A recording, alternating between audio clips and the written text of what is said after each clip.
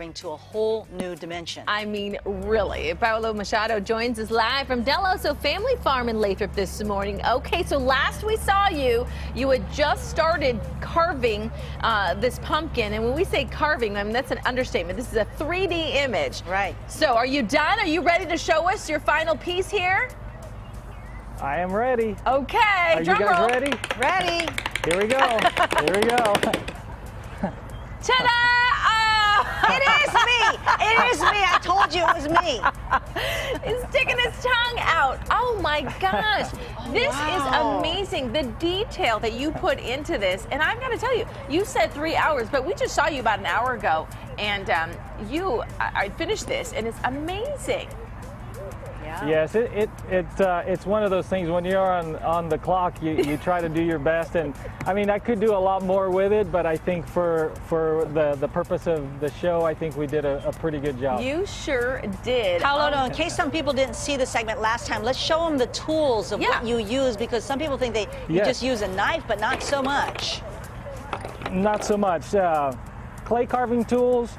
There is a knife, and there is a X-Acto knife that I use, and then a little smaller clay carving tools. These little loops that I use to carve the eyes and get that detail on the teeth right there. But wow, that's awesome! But that's pretty, Now, is this something? Thank you. Is this just for fun, or do you sell these pumpkins, or you just show them there at Del Oso Farms? Well, it is. I do this as a hobby. I like what I do. I like carving pumpkins. I have sold some. I have a YouTube channel, Paolo Machado Pumpkins, on YouTube, and I make videos and I put them there.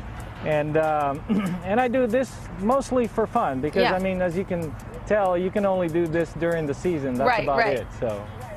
Very nice. And so are you going to have them there on display or more of them on display there at Del Oso Farms during the season? I think so. I think I've been talking here to the Del Oso Farms, and I think there is a future here. So we'll see. I think you might be onto something.